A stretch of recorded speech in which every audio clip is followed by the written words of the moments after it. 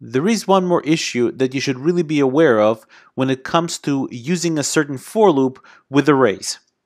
Let's go ahead and comment all this out, and I'll go ahead and copy my array one more time, and I'll just call it something else.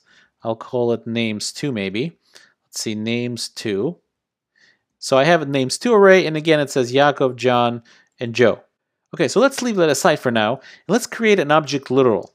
We'll create obj, let's say my obj, and we'll create it as an object literal. We'll put the semicolon there, and we'll say name Yaakov.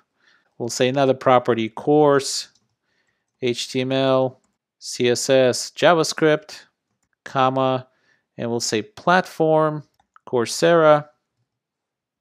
Okay, so that's good enough. So now there's something we actually haven't seen yet and I haven't shown you. And there's a special for loop that you can use to traverse the properties of an object. So this for loop looks like this. It's a for, and you declare it as a var, prop in my obj. So basically it'll say, I want to grab every property in my object. This is what this prop is going to be.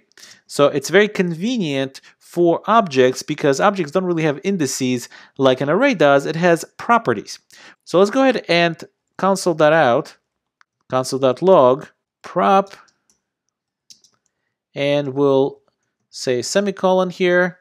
We'll add that in, and we'll add my obj, and we'll give it prop again. And since dot notation and the brackets notation are equivalent, I'm allowed to do this. So this lets us kind of calculate it in the calculated property. Okay, so if I save that, and I'll see that it's printing out name, that's the name of the property, and the value, name of the property, and the value, name property, and the value.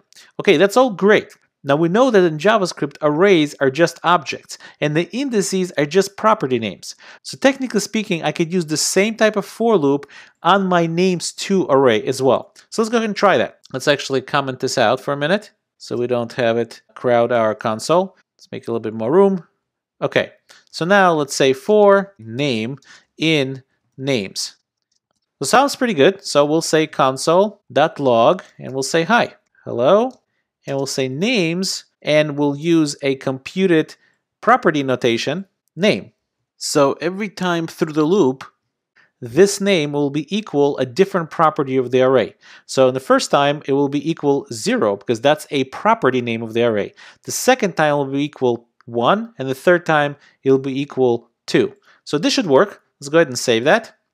And I messed up something here. Names is not defined. Of course not. Names2. Let's go ahead and say names2 here.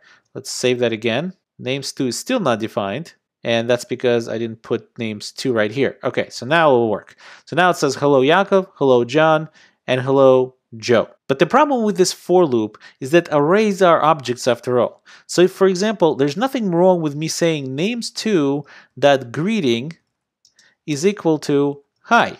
Let's say I want to save a specific greeting that I want to use.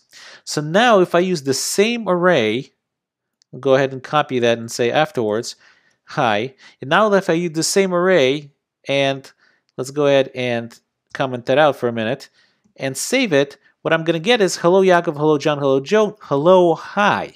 Now the reason that is because the greeting became a property of the array, no different than a number 0 or number 2 or number 1 and so on. Greeting becomes a property of the array. And this for loop loops over the property names of the object. And since again, arrays are just objects in JavaScript, this for loop will loop over properties, even over properties that really have nothing to do with the core data that we want to loop over.